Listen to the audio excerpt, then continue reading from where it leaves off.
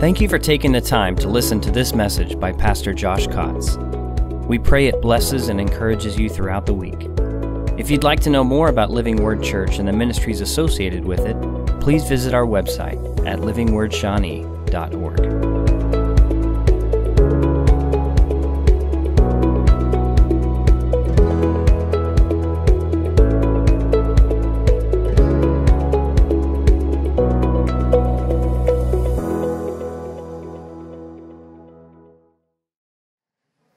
Are you ready to get into the Word? Yes. All right.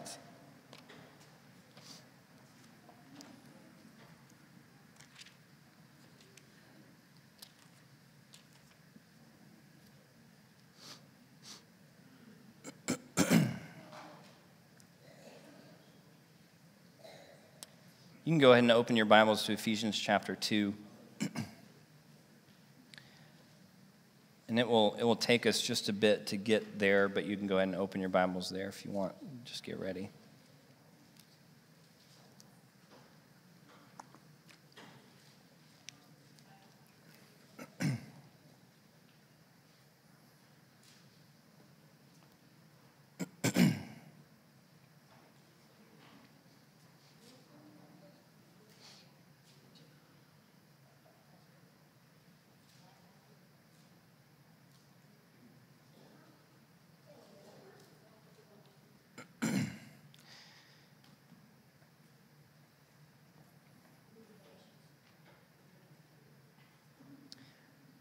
We're going to get very deep today, and sometimes I like to do this. I like to go into Scripture this way and to really think very deeply about things. Sometimes it's just too much, and sometimes I think it's unnecessary. But in my kind of journey through what the Lord wanted to release through me today, it just ended up getting there. So some of these things that we talk about today, they may be too deep to comprehend just today. So I want to challenge you to take them home and continue to meditate on them, continue to bring them before the Lord. And who knows, maybe it'll just click today and we'll be in good shape. But I want to talk about purpose. And it's a little bit of a shift because last week, we were really focused on Holy Spirit and power. What are you going to do with what's inside of you? How are you going to use the gift of the Holy Spirit that has been placed on the inside of you? That same power that was given to Jesus that caused him to be able to do everything that he did, that came through the Holy Spirit. And today is just not, it's going to be different. And I know it sounds like it may be the same because I said I'm going to talk about purpose, but the problem with me talking about purpose is that I don't see purpose the same way a lot of people see purpose. The dictionary, if you want to just have a dictionary definition of the word purpose, it means the reason for which something exists. It's the reason for which something exists. Now, my opinion on purpose, I think, is fairly unpopular because most people define purpose and they associate purpose with what I do, what I'm supposed to do, what I'm here to do on this earth. Wouldn't you say so? Most of the time you hear the word purpose, that's what you think. What is my purpose here? What am I here to do?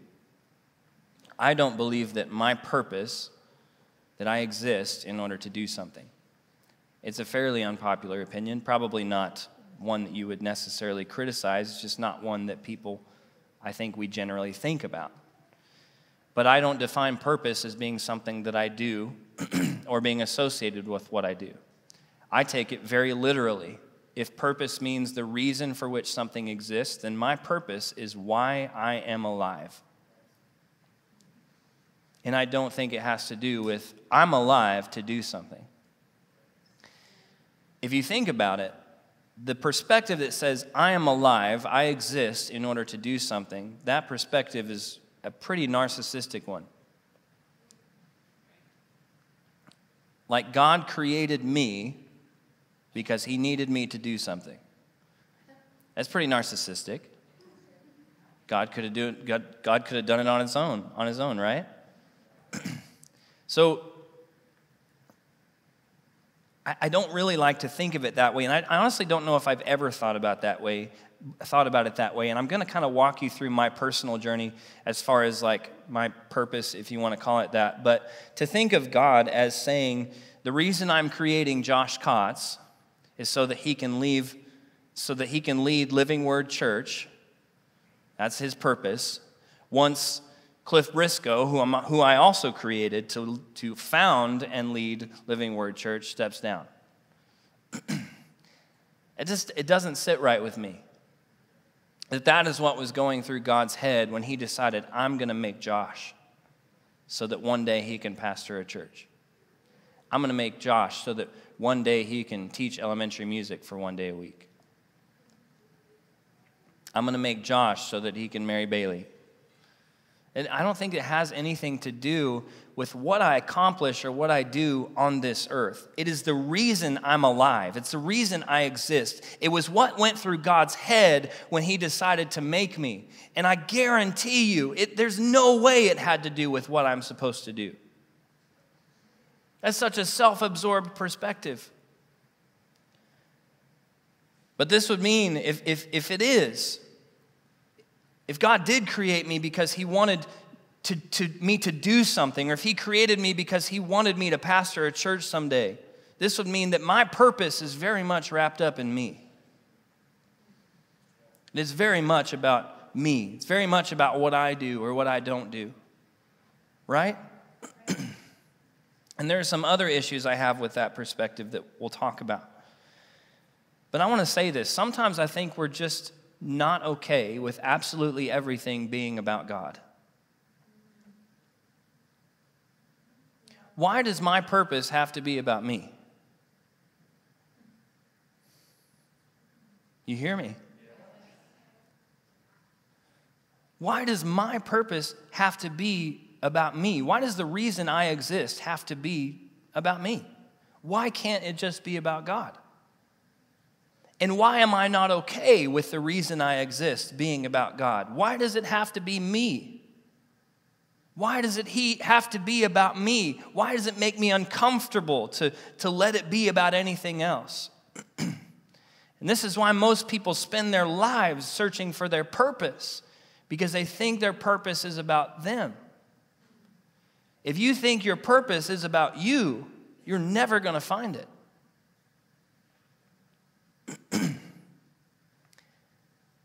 And if you think your purpose is about you, that's really small and insignificant. There has to be a much grander purpose for the existence of Josh Cotts than just pastoring a church, because of who made me. Pastoring a church seems like such a small and insignificant purpose when compared to the God that made me. Wouldn't you say? It has to be much bigger than that. But I find it funny that sometimes we're not okay with absolutely everything being about God, because ironically, God is 100% about God. Like, I know there's a view of Scripture that makes God about me, but maybe he is in some ways, but even greater than that, first and foremost, God is about himself. Call him selfish, call him narcissistic, call him self-absorbed if you want. But if I was God and I knew absolutely everything, I wouldn't pretend that somebody else did. I'm going to put myself first. if I was God anyway. It doesn't mean he's selfish. It doesn't mean he's prideful. It means he's God and he knows he's God. Right? In all of his love toward us, his goodness, his blessings, his kindness, in him becoming flesh and dying for us, even in all of that, he was still doing it for himself. Nobody liked that one. Yeah, but Jesus died for me. No, Jesus died for the Father. His death was for me, but he did it for the Father. Everything that God does is for himself. It's for him. In some way, it's going to benefit him. In some way. This is going to be really difficult today because I might just take this huge spiritual broom and just sweep all of us out of the picture today. Because we're not included in this. We are not included in what I believe God put in me to share today. We're not a part of it. And I know that makes us feel uncomfortable because we're like, well, why am I even alive then? Why am I even here? Why am I even sitting here if I'm not a part of the picture? Think about how that statement sounds, about how that thought sounds. That I have to be alive, and it has to be about me in order for me to even be alive.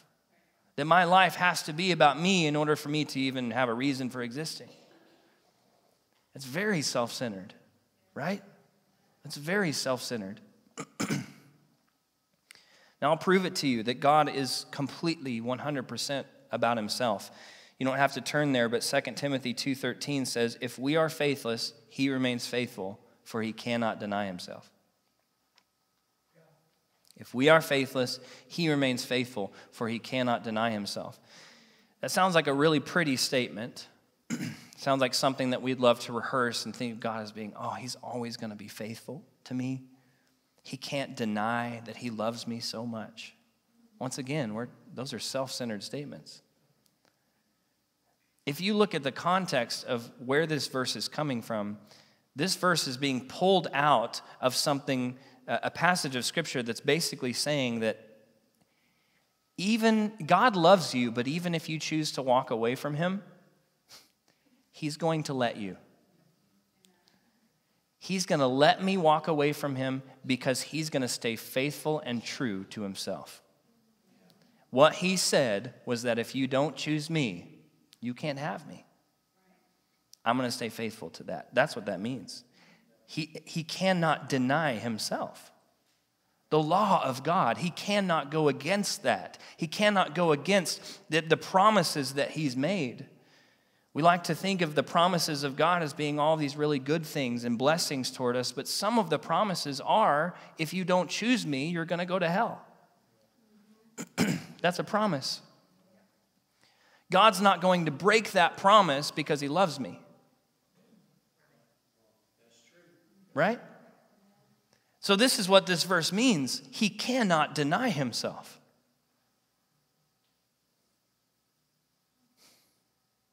He can let me go if I deny him, and he still will not deny himself. He puts himself first. He places himself above me. And don't we think he has a right to do that? A few of us do. I sure hope he does, because he said, you shall not have any gods before me. I would hope that he keeps that true to himself. That he's not going to make me some kind of god that comes before him. If he's telling me that I can't have any gods before him, you can guarantee God's not going to have any gods before himself. Does this make sense? Is this too heavy right off the bat? Are you with me? God will continue to prefer himself in the end. He will. Now, have I said in any of this that God doesn't love you? Okay. Have I said in any of this that God is not crazy about you?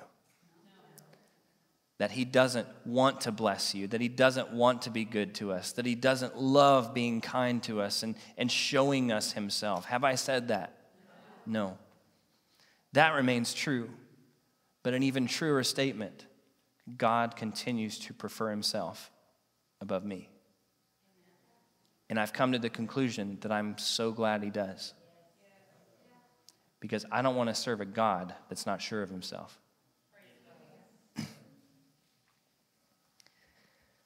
Now, when I was 9 years old, I remember the service I was in. It was in Tri-City in Seminole.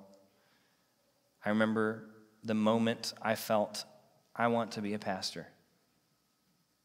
I want to do this with my life. And I would say, if I'm saying this morning that I don't believe your purpose is wrapped up in what you do, I think what you're meant to do on this earth could probably instead be called an appointment. Because an appointment, I believe you can miss. A purpose, I don't think you can avoid. Now, from the age of 9, I felt like I want to be a pastor. And as I grew into that, I began to see the fruit of that desire that I believe God put in my heart, because that's where he was calling me. That was the appointment he made with me. And you can even look, a lot of the people that he called to be something, he says, I have appointed you. It's an appointment. But as I grew into that, I started to see the fruits of this. Like, people just wanted to be around me. People wanted to be over at my house all the time. I was in middle school having school-wide parties. 20, 30 kids coming over to my house for a birthday party. Every year. It wasn't like Sweet 16, like every year. It was just like this thing that God put in me that was like, would just draw people. And I didn't know it at the time that that's what was going on, but looking back, I'm like, God was preparing me. Now, not at any moment in my life did I think, I want to be a pastor, so I need to look for an opportunity to be a pastor. I need to go out and find it. I need to apply for a job where there's a pastor that's needed. Or I need to move to the right place. Or some people who feel called to be a pastor, the answer is immediately start a church. Is that a wrong answer? No, it's not. But I would say don't start a church just because you want to be a pastor. Start a church because God told you to start a church. Or start a church because there's a need for a church in the area you're in. But don't start a church because you're like, God called me to be a pastor, so I'm going to make myself a pastor now. Right? I never thought that way about this. I never sought it out. I became a worship leader for my youth group at the age of 12. Not because I asked to, but because I was asked to. At the age of 15, I started attending another youth group, and I was attending both at the time. At the age of 15, I was asked to lead worship for the youth group I was a part of. I think 7 years ago, at the age of 20, I was asked to be a youth pastor in Seminole. 7 years ago, Bailey and I were asked to be youth pastors and associate pastors. 3 years ago, I was asked to be a senior pastor. Not any of these moments did I think, I have to do this so much that I'm going to go out and I'm going to beg for it. I'm going to find a way to become this thing. Because I think somewhere inside my mind I knew that's not why I exist anyway. That's not my purpose. I'll let the appointment come when it's time, but my purpose has to be greater than that.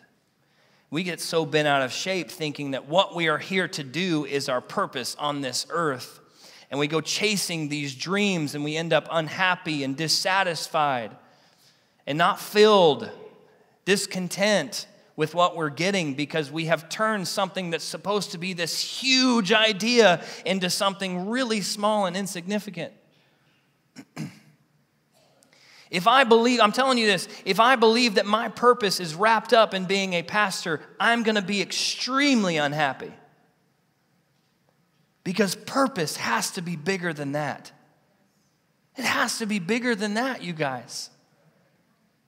If you think your purpose is in what you have been appointed or called to do, you are going to be unhappy. Because your purpose has to be bigger than that.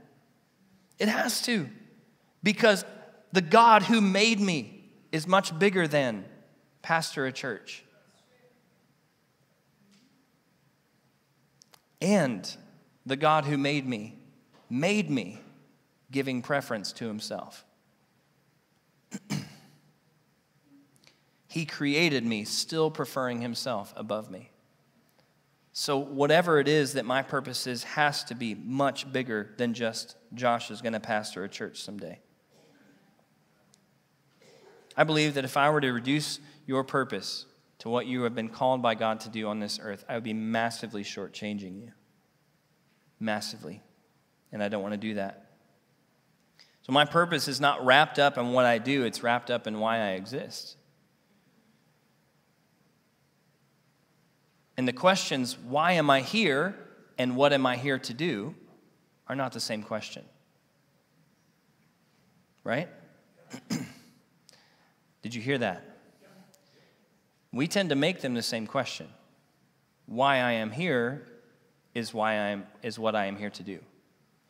They're not the same question. Why am I here and what am I here to do are two totally different questions with two totally different answers. You hear? Now let's look at Ephesians chapter 2, because I want to address something real quick. There's a verse in the word here that sounds like it's saying that you were created to do stuff. And I want to clear this up just in case you're thinking about this. Look at Ephesians chapter 2, verse 10. This says, "For we are his workmanship, created in Christ Jesus for good works, which God prepared beforehand so that we would walk in them." We are his workmanship, created in Christ Jesus for good works, which he prepared beforehand so that we could walk in them. Okay, there's an emphasis here on we are his workmanship, but we have been created in Christ Jesus. There's an emphasis or a reference here to not your original creation, but your rebirth. Who you have been made in Jesus. And it says that he created us in Christ Jesus for good works. Now, we can read this as meaning he created us in Christ Jesus so we would go about doing all kinds of really cool stuff. But this actually literally means that you were created in Jesus for good character. Good works, the word works doesn't always mean service or what I'm supposed to do. Even in James, when it says faith without works is dead. What this actually means is faith without the character to back it up. A transformed person is dead. You can say you have faith, but if you haven't been transformed, I don't know if you have faith. That's what it's saying. So when this says that we've been created in Christ Jesus for good works, this is actually saying, I have been created in Christ Jesus or recreated that I might be good. Because before him and after the fall, I wasn't. There's no way I could walk in good works, good character. But he's recreated me. I've been reborn in Jesus for good character, to be good like him. Right? So that should help clear up. I don't believe that the original idea in God's mind whenever he created Josh Cotts was, I want Josh to do something. Because there's still more evidence in the Word that says that's not why I was made. And I don't know if there's any evidence in the Word that says God made you to do stuff. I don't know if there's any evidence. As far as my research, I haven't found anything. But I have found a couple of things. 2 reasons I believe the Word tells us we were created. Turn to Revelation chapter 4.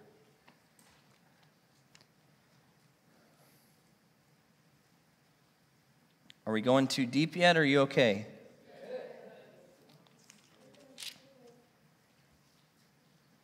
Revelation chapter 4, and I want to read verse 11.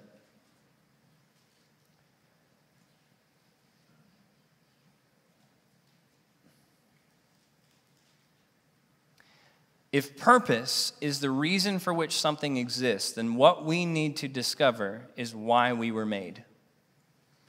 Because that's the reason we exist. Right? If purpose means the reason for which something exists, we need to find out why we were made. So we need to look into the mind of God if we can, and just see if we can discover why he made us in the first place. What was his thinking? What was going on in his mind whenever he made us? Revelation 4:11 says, "Worthy are you, our Lord and our God, to receive glory and honor and power, for you created all things, and because of your will they existed and were created." Some translations say that they were created for his pleasure. Anyone say that? Okay. This doesn't mean God created you to please him. God doesn't need that. He's not lacking worship. He's not lacking glory. If you're someone who knows he's God, who is God and knows he's God and confident that he is God, he's not insecure. Not needing to make human beings to worship him to make him feel better about himself. So when it says that in your translation, it may say that you were created or all things were created for his pleasure, it doesn't mean that they were created that they might please him. It actually means what the New American Standard is saying here. It says that because of your will, they were created. Because of his will, because of his pleasure, they were created. This is actually huge, but it's also really simple. Number one reason, or the first reason I want to give you why you exist and your purpose. You exist because God wanted you to exist.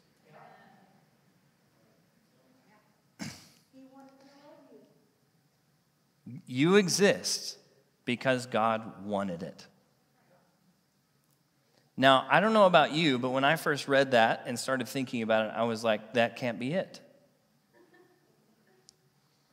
That's not enough of a reason. That's just what I thought. There has to be more. You remember being a child, asking your parents why, and they say, because I said so. That was never enough, right? You ask God, why did you make me? Because I said so. That's not enough. I want more.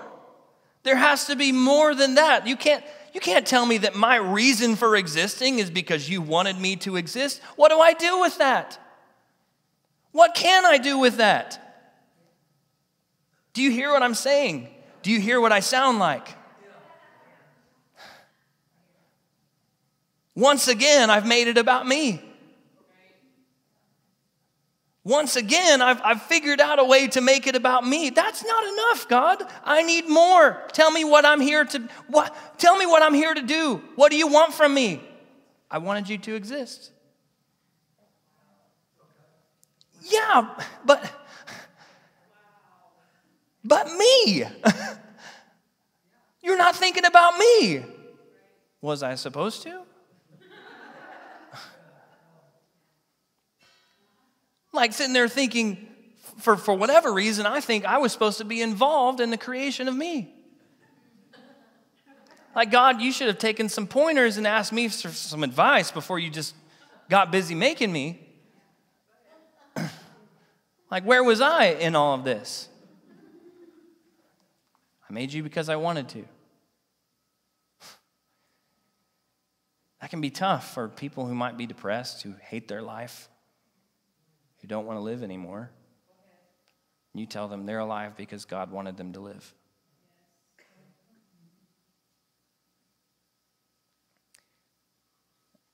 I don't want to tear anyone or anything down, but I'm asking, what other reason do we need?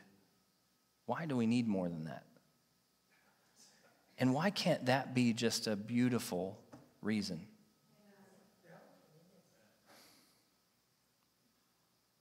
Yeah, but nobody loves me. First of all, most of the time that's not true. Second of all, God made you because he wanted to make you. Obviously, he loves you. Can that not be enough of a reason? The reason I think we would read something like this and think, there's no way that's it. There has to be more. Two reasons I think we would think that.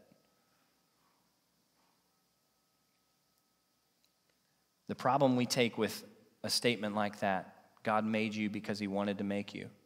Number one reason it would make us uncomfortable is because it has nothing to do with us.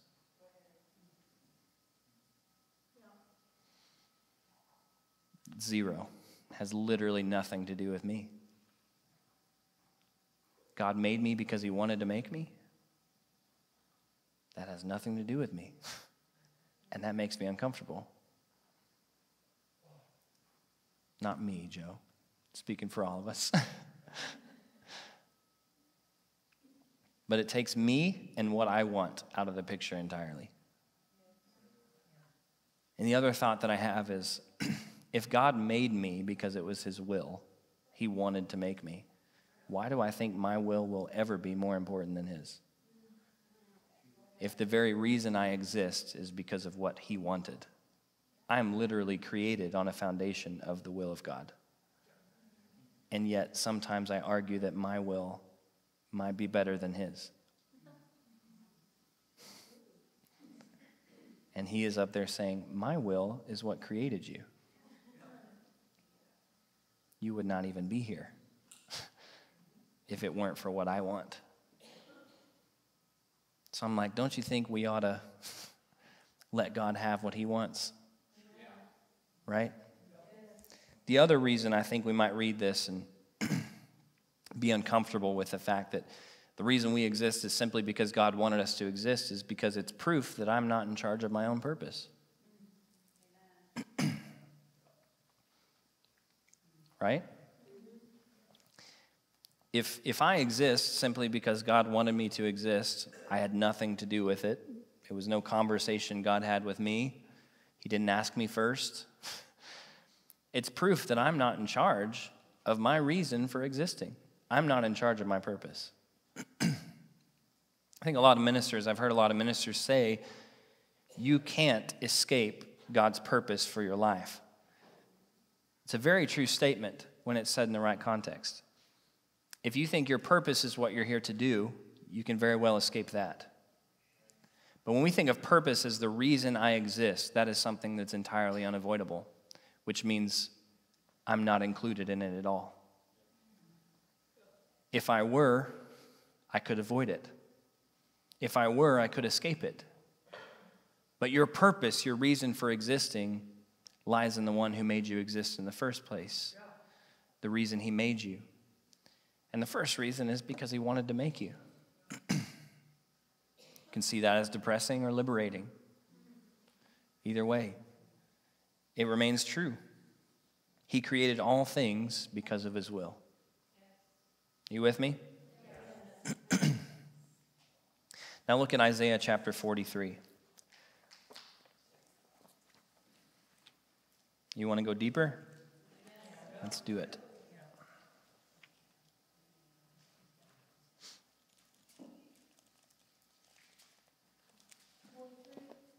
Isaiah 43.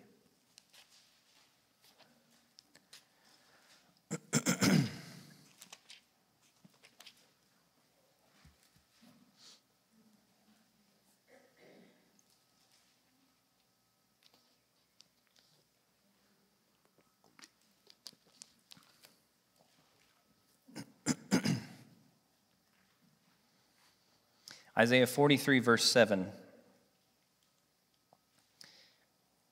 This is God speaking through Isaiah. He says, everyone who is called by my name and whom I have created for my glory, whom I have formed, even whom I have made. He says, whom I have created for my glory. Created for my glory. Everyone say this. I was created for his glory. He says, I have created everyone for my glory. Everyone. Everybody say everyone.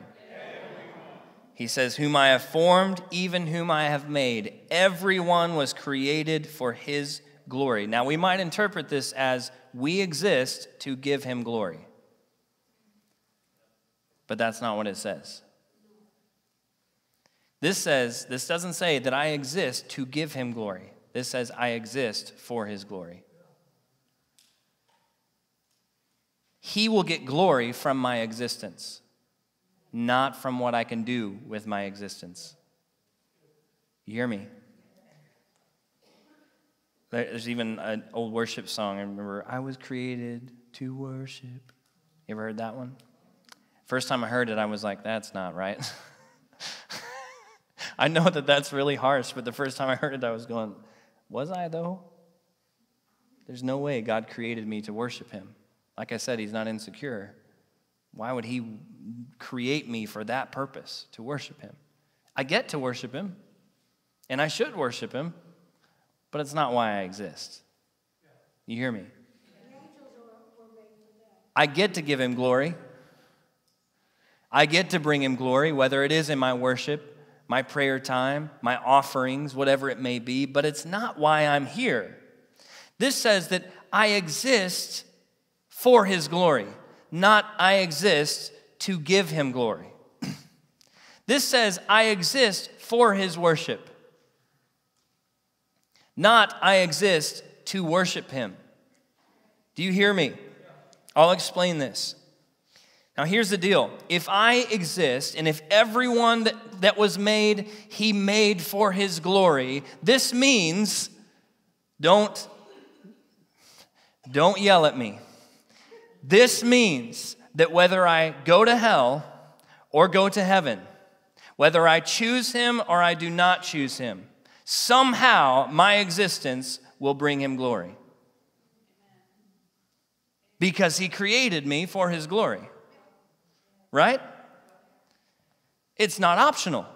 This is the reason I exist, for his glory. Whether I worship him or I don't worship him, he gets glory simply by me being on the earth. Isn't that crazy? Now, I know your wheels are turning and you're thinking like, okay, if I don't choose him, how does he get glory? Like if I don't choose him, how does he benefit from my existence? The problem with that way of thinking is it puts you in charge of his glory. That I can decide whether God gets glory from my life, when I wasn't even in charge of deciding whether I would be here. Right? There's a huge flaw in that way of thinking. The dirtiest sinner on the planet, at the end of his or her life, because there are only two genders, at the end of his or her life, God will get glory from their existence. I'm going to explain myself. Some of you are like, hold on a minute. I don't believe in universalism. I don't. So that's not what I'm preaching right now. Because what I do or don't do in this life is not going to affect whether God gets glory from my life at the end of my life. It will only affect whether I get to know his glory, whether I get to be in his glory, whether I get to see his glory. But it won't affect him from receiving glory. You hear me? So what this does is it puts me not in charge of what God gets, but of what I get, which is how it's supposed to be. I have to stop seeing myself as someone who's in charge of what God receives. I'm only in charge of what I receive, right? Now, trust me, God loves it whenever lost souls come to know him and receive Jesus and all of that. It does benefit him greatly, but whether they did or not, he would get the glory anyway. So how does this work? Let me read this first. Isaiah 42:8. You can look at the previous chapter.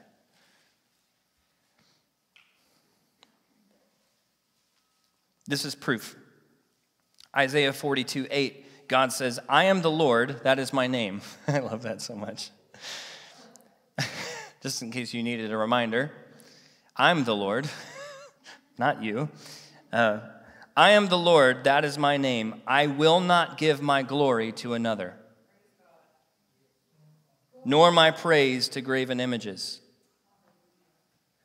I can make all the idols I want on the earth, and it's not going to steal any glory from God. He remains unaffected by my worship or lack thereof. Do you hear me?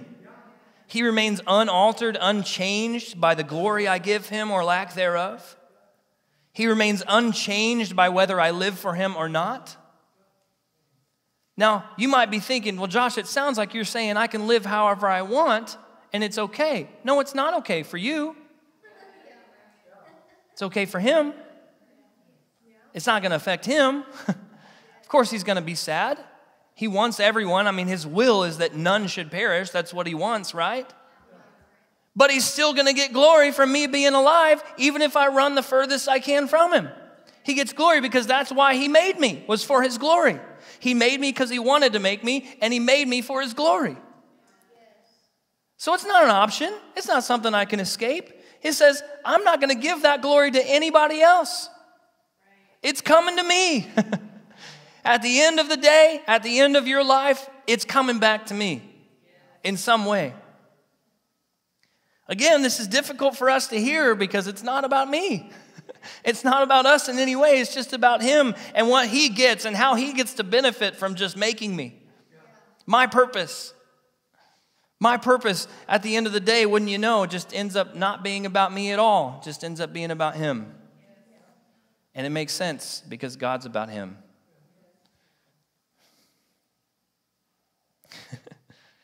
God, who is in charge of his own glory, created me that he might receive glory from my existence on the earth.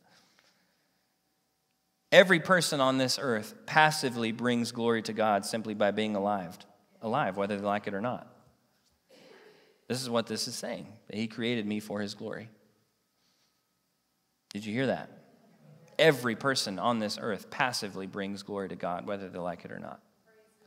Just their existence, not in their decisions.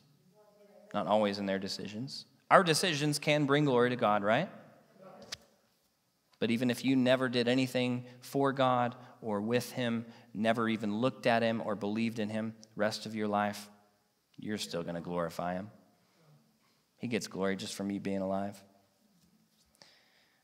Even though our actions can't prevent God from receiving glory from our lives, our actions can prevent us from knowing his glory. So how is this possible? How is it possible that just my purpose, the reason which I exist, which one of these reasons is for his glory, that he may receive glory just from me walking around on the earth? We have to go back to the beginning to figure this out. How is it that God gets glory from my existence even if I never choose him? That's because if you read in the beginning, every single person that has ever and will ever walk the face of this earth has been made in the image of God. In his image. Now, you might think that that image changed in the garden after man fell. That's not true. The image never changed. It was the perception of the image that changed. See, Adam and Eve had been naked before. What changed after they sinned was they looked down and saw themselves differently.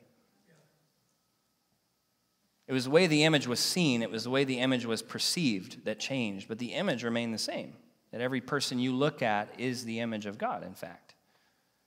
Nothing changes.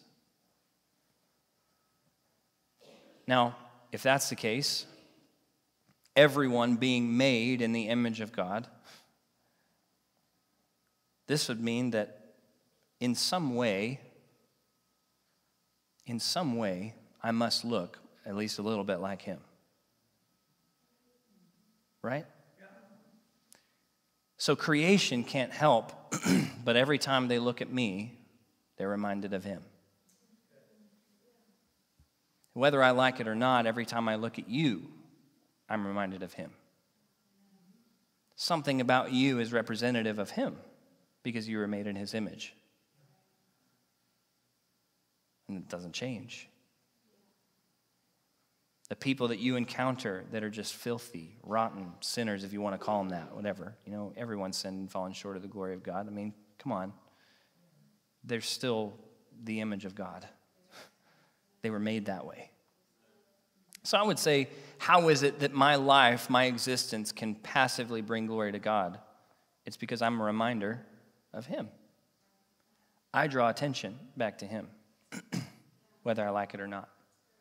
He gets the glory because His image is walking on the earth. The image of Himself is walking on the earth. He gets the recognition. And even if I don't choose Him and I end up going to hell, who am I going to meet right after I die? Who am I going to look in the eye? Who am I going to have to answer to? He's going to get glory. He gets glory from that. That He'll get glory from that moment. And it's not something that He's like, totting around or anything like that. It's just He'll get glory from that moment because at last He's revealed to the person who didn't want to look Him in the face. He's recognized for who He is and what He is. And in that moment, He will get honor, even if it means that that person can't stick around. This is difficult. But the reason I'm bringing this up, especially the part about glory in accordance with purpose, is because I'm sure when I told you at the very beginning I was going to be talking about purpose, I'm sure you had maybe a momentary thought, a fleeting thought. You were like, I'm going to walk out of here today knowing what I'm supposed to do with my life. And here I am saying, your purpose is in fact not about you at all.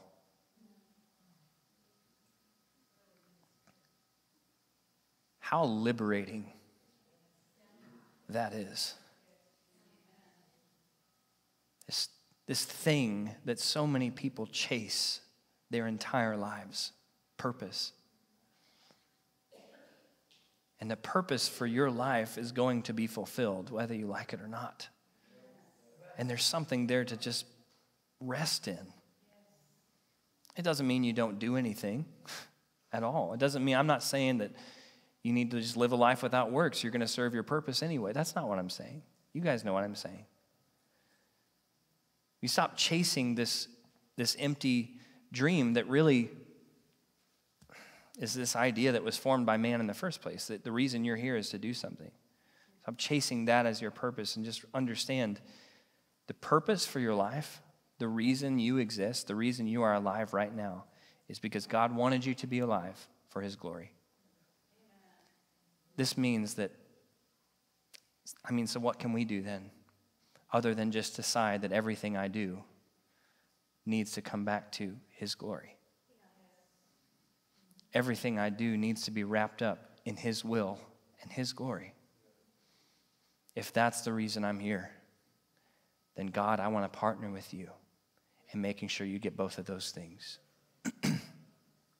That your will is fulfilled in my life and that you get the glory in everything that I do. You can stop stressing and sweating about what you're supposed to do tomorrow and rest in your purpose and let what you do flow out of your purpose. Let your actions come out of God made you because He wanted to make you, and He made you for His glory. Is that liberating and freeing? Can we rest in that? And I challenge you to also continue to meditate on this, because I know it's a lot and it's different. But this is something I think could benefit all of us, just knowing that. Don't chase the American dream. Don't chase what people tell you you're supposed to do. Chase God. Rest in your purpose. Go after Him. And just like a story I told you with just my appointments being handed to me, let that happen. rest in your purpose and just let God hand you these appointments. Let God make appointments with you and meet them. Meet his calling. Amen. All right, stand with me. Thank you for taking the time to listen to this message by Pastor Josh Cotts.